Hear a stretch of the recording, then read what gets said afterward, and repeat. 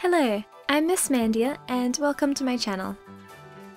Today I'm reviewing 13 Sentinels Aegis Rim, which is a vanillaware game that I suppose is best described as a sci-fi adventure that incorporates real-time strategy battle segments. Now this game was recently ported to the Switch, but this review is based on the PS4 version. That said, I will be focusing on the storyline and the core gameplay, so hopefully you'll find this video useful regardless of which version you're looking to buy. So in the beginning of 13 Sentinels, we're kind of thrown right in the middle of the action. We're watching this large city come under attack at the hands of giant alien mechs, which, for some reason, are being fought off by a group of school students. Each of them are piloting these big battle robots called Sentinels, which have a range of different builds and abilities. After completing the first tutorial battle, we're suddenly taken back in time to a point before the invasion. This is when we're properly introduced to Jiro Kurabe, who serves as the first playable character in the story mode.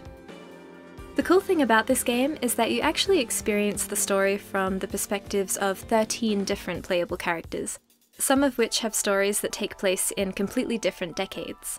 But most of the action happens here in 1985. Jiro seems to be having strange dreams about the impending kaiju invasion, but his memory and understanding of what this means is foggy. He soon learns that two other classmates, Shu Amaguchi and Iori Fuyusaka, have been experiencing the same dream. And from here, the story progresses in a very non-linear way. So the game is divided between what are called Remembrance and Destruction segments.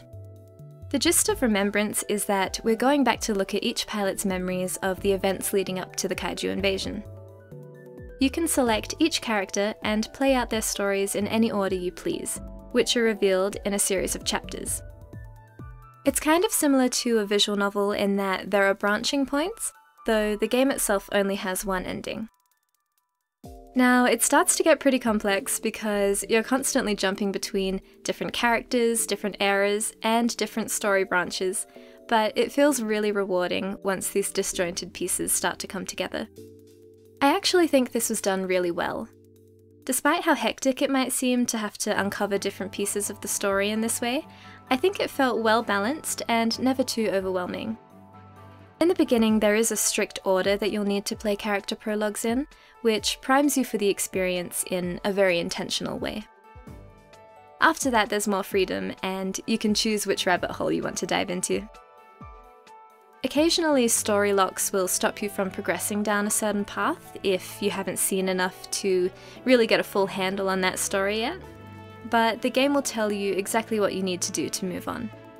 Usually you'll need to do something in another character's path or progress through more battles, which is the next thing I want to discuss. As the name implies, destruction is the battle half of the game.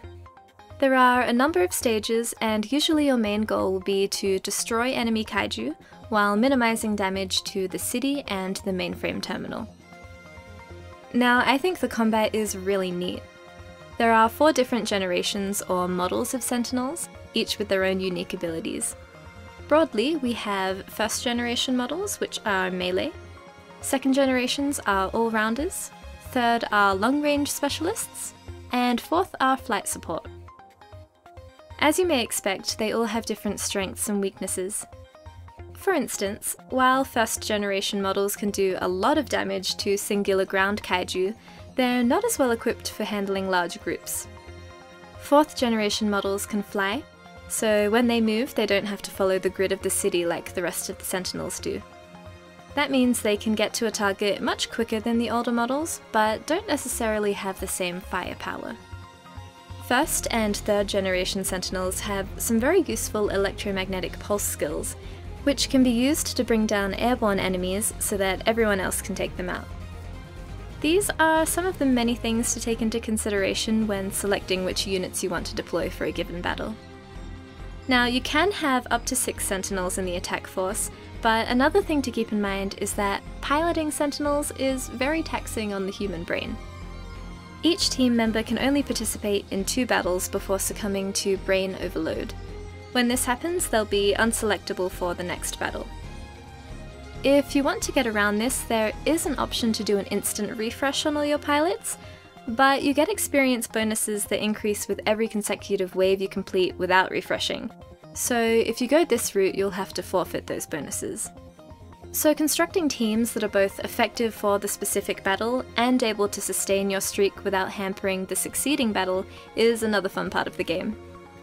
To make this harder, each battle also has bonus objectives, and to fulfill these you may need to deploy a specific pilot in your team, so you'll have to hope that they're not suffering from brain overload if you want to keep your consecutive win bonus and get that bonus objective.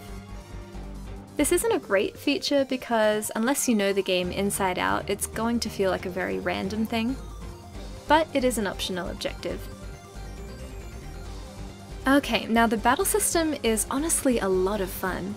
It was much more fun than I was expecting. Like I mentioned, to beat each stage you'll need to fulfill the win conditions, and for most battles it's pretty simple. Defend your terminal and destroy all enemy kaiju. How well you do this is measured by the percentage of damage done to the terminal, the city, and the Sentinels. The game uses these numbers to determine your score for the battle.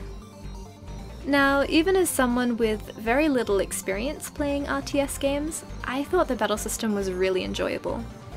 Different attacks have different cooldowns, which can be between 3 to 8 seconds. And whenever a unit is ready to attack again, the game will automatically pause, so you have ample time to strategize and really think about what you want to do with them next. As I said, each Sentinel is unique. I personally really like the second generation Sentinels. They can put out Guardians, which act as decoys, which is a very valuable skill, especially when you have massive amounts of kaiju on their way to the terminal. They also have sentry guns, which do a whopping amount of damage, especially when you invest in upgrading them, which is the last thing I want to mention real quick. Whenever you complete battles or character chapters, you're rewarded with meta chips, which are a currency that you can use to upgrade your Sentinels and also your terminal. You can increase stats, buy new skills, or make your existing ones stronger. The terminal rewards have limited uses in battle, but they can be really useful and can sometimes save you from death if a stage is really going south. You've got things like group heals, instant cooldown resets, and powerful attacks. So that's my rundown of the game. I may have gotten a little carried away explaining the battle system, but I really wanted to talk about it because I'm just so impressed by the intricacies of it and the way that all the elements work together. I thought it felt very easy to get into, but I do like that there are ways you can challenge yourself if you want to as well. If it wasn't obvious, I think 13 Sentinels is a fantastic game. What I love about it is that, in my opinion, it really does excel in both story and battle. What initially lured me in was not only the premise of the story, but the method of storytelling. It felt very up my alley as someone who adores games that make you unravel the story in a non-linear way. Much like the Zero Escape series, which is my absolute favourite. I haven't really touched on the aesthetics of the game, but as you can see from this footage, it has a really beautiful artistic style. It's also full of music that really builds upon the atmosphere and enhances the experience as a whole. Overall, I personally don't have any complaints about this game. I think the main criticism I've seen from people is that the story can be quite complex and a little over the top at times with perhaps too many unnecessary twists. This isn't something that bothered me personally, but I can understand the sentiment. I think it's really down to personal taste though. I think the majority would agree that 13 Sentinels has a fantastic story and a wonderful ensemble cast to see you through it. If you watched this through to the end, thank you so much. I really do hope you found this video useful. And if you do pick up 13 Sentinels, I would love to hear what you think of it. I hope you have a lovely day, and I will see you next time.